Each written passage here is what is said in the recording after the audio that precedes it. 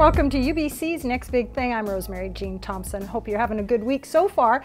My guest today is Chris Willie. He is a PhD candidate here at UBC's Okanagan campus. Welcome. Hi, thanks for having me. Briefly talk about what your research is and what took you there. I came here with the goal of studying how changes in blood gases, so the amount of oxygen, the amount of carbon dioxide in your body, how that affects the regulation of blood flowing through your brain. We did that in a number of ways. We started off by doing that here at UBCO in the laboratory by basically changing the gases that people breathe in from canned gas.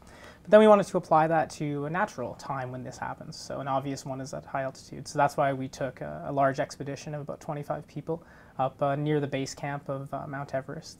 Beautiful research pyramid. We used the low partial pressure of oxygen there to see what the effects were of that, and then as well as acclimatization to that altitude on the regulation of brain blood flow. Have you been able to gather all that research? Have you come up to any conclusions from that, or is that still in process? Yeah, it's still definitely in process, but I can give you a few little snapshots. Okay. Probably the most exciting thing that we found is that as you go up there, your body changes, your kidneys actually. They're responsible for changing how you handle acid-base balance, so basically the pH of your body. And that changes at high altitude. And we see that in turn affects your brain's ability to cope with changes in oxygen and carbon dioxide.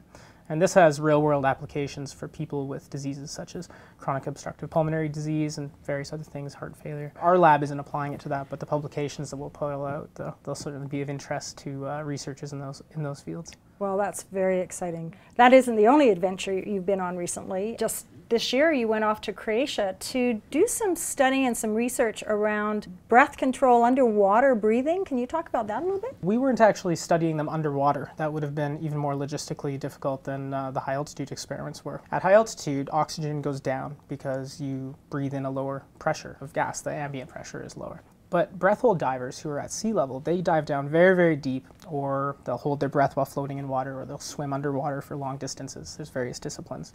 But in all of those cases, they reduce the amount of oxygen in their body. But they do that of their own volition. They hold their breaths by themselves, and they can actually desaturate or decrease the content of oxygen in their body to even below what we see in climbers at the summit of Mount Everest when they have no oxygen. So they're a fascinating cohort of people to study, and it was a really nice addition to my studies. So how long were you there for, and what did you see? What kind of experiments were you doing? Most simplistically, we just wanted to know what happens to their cerebral blood flow, to their delivery of blood to the brain while they're holding their breath that long. Because obviously, if you hold your breath and you reduce the amount of oxygen in your blood, your brain is starved for oxygen, and it's very, very sensitive to oxygen. Just as if you've ever gotten up too fast and then fallen over, that's because just transiently your brain didn't have enough glucose or oxygen and it couldn't handle it. And yet these people, they can go for that long and be otherwise fine.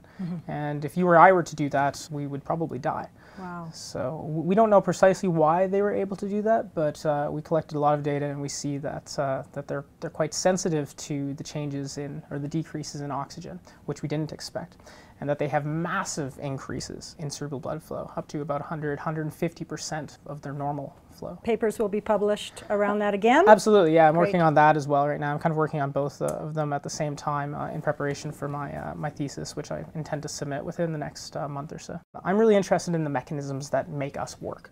And so we've got a lot of interesting studies planned. Some of those are going to take place back in Split in Croatia, because it's a really good group of people that we work with there.